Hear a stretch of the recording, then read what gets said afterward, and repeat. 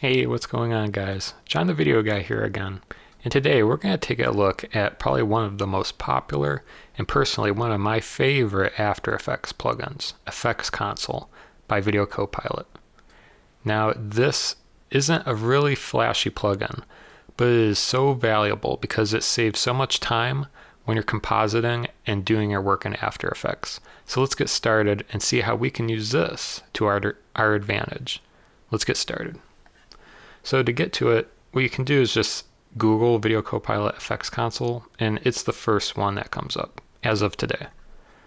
So just click on it, you'll go to this, it'll talk about it, and then you can click download for whichever operating system you're on.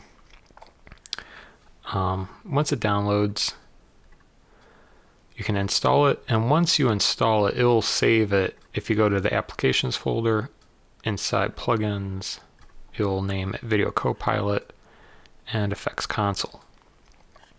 So what Effects Console is it's a plugin that makes it easier to search for effects, and you can basically you can bookmark the different effects and have shortcuts so that you can easily apply effects to clips in a composition. So inside After Effects here, if you click on this, I'll just go to it. I have it set to Control Spacebar, and then it comes up. Make sure that you have a clip selected in order to activate it. If we go to Settings, I forgot what the default is, but it's going to be one of these four. It might be Shift Space, but you can change the keyboard shortcut to bring it up by changing it here. There's a UI, and then under here are the shortcuts. So currently I have curves as my first effect shortcut, and basically when you click that Control Space shortcut, and then I can click the number 1, and it applies a curves effect to that clip. So like I said, very quick and efficient way to apply effects to clips. So to add a new shortcut, you can just click New. Say if we want, I don't know, lens flare. It'll add it for number 7. So if we click OK, say if we click that shortcut, Control Space, and then 7, it will add a lens flare right onto our clip.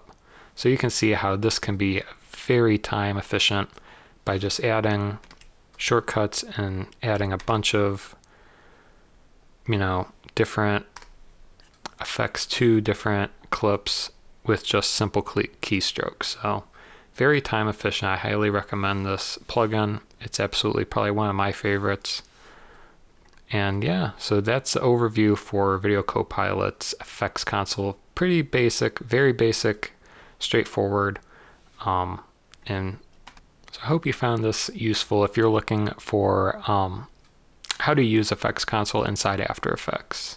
Thanks again for watching. We'll see you next time.